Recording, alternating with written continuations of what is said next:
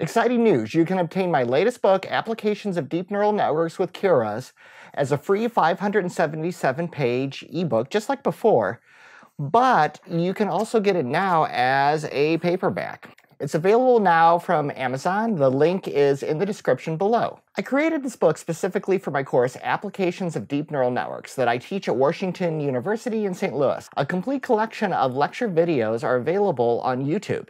These videos are not just recordings of me talking in front of a class for an hour.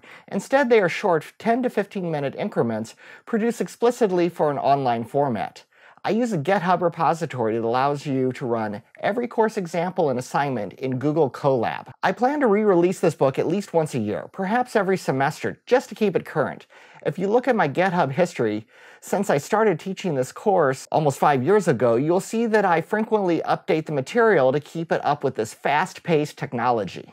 Chapters 1 and 2 provide an overview of the parts of Python and Pandas that you will need for this course. Chapter 3 introduces neural networks and shows TensorFlow and Keras, how you can use them for both mathematical and neural network type applications. We start at the beginning with Chapter 4, with tabular data. Though random forests, gradient boosting, support vector machines, and more traditional models are generally better suited to tabular data than neural networks can handle this sort of data. Chapter 5 introduces regularization and dropout, which will allow your neural networks to combat overfitting and achieve greater accuracy. Computer vision is one of the areas in which neural networks are truly changing the world to provide insights into these images. Chapter 7 shows that neural networks can generate images in addition to recognizing them, like we've seen before.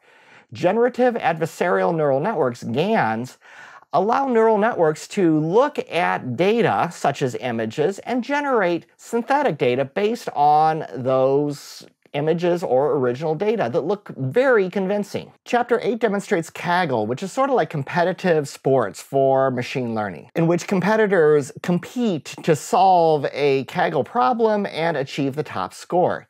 Each semester, I provide a learning objective for my students, which is a Kaggle in class competition where they compete with each other to achieve the top score. Don't go it alone. Stand on the shoulders of giants. FANG companies spend many millions of dollars training models. Chapter 9 introduces transfer learning that allows you to train your neural networks based on weights that the FANG companies already established for you. Chapter 10 introduces time series for neural networks. Time series has become an area that neural networks particularly excel in, beyond older models where you had to do very customized feature engineering to get time series data into the model. Chapter 12 shows how reinforcement learning allows a neural network to learn an entire process step by step.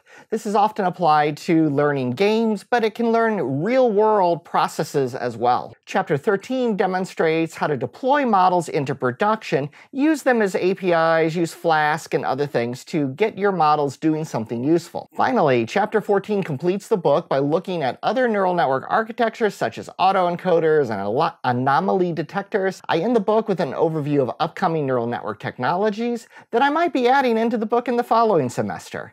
And I suggest some next steps for your continued study.